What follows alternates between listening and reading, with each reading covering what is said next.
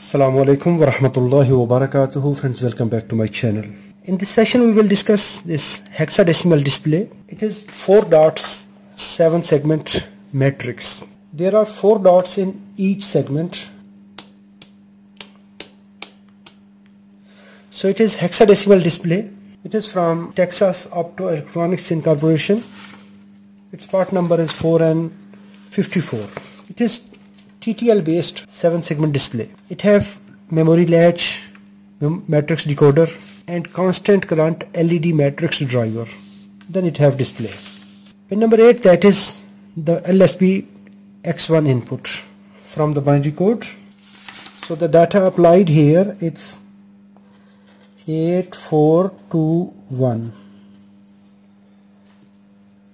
This is pin number 8 LSB, pin number 1, pin number 2 and pin number 3. These are the data inputs. Then it have enable pin. Enable pin, that is used to load the data in the memory. When it is low, it will allow the data to activate the latch. If it is high, the memory will lock and it will display the last indication. Then it have blanking pin. When this pin is high, logic level high, at that time it will turn off the display. When the enable pin is high, if we write any data in the input pins, it will not allow to write because it will disable the memory latch. Anything we load in the data, when this pin will low, that will display on the data. If we write this data 0100 and we just only enable this pin, that is pin number 5, what will happen? It will load the data in the display.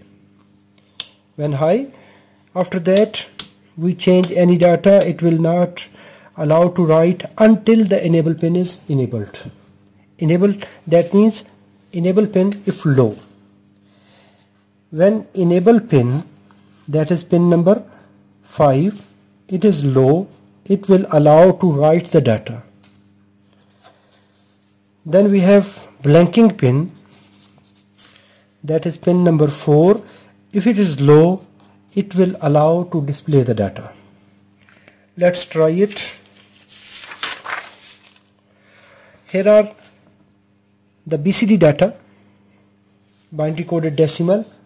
When all pins are low, this is the low condition. Left side, when the switch is at left side, it is low condition. It is all the pins are low, it will display 0. When we turn on the LSB on, the pin number 1, the first bit high, that is pin number 8, so first bit is this one, so it will turn on the data in the display. Now anytime if the blanking pin is on, the display will off. Now if the enable pin is high, now if we write any data, if we load any data in the input, it will not display until the enable pin is low. Now I will enable this pin and it will display 0010, that is the code for equal to decimal number 2. It is displaying 2. 0011, that is 3. 0100 4. 0101 5. This time I am not engaging this enable pin. When we communicate with processor, at every routine the processor will enable to change the display.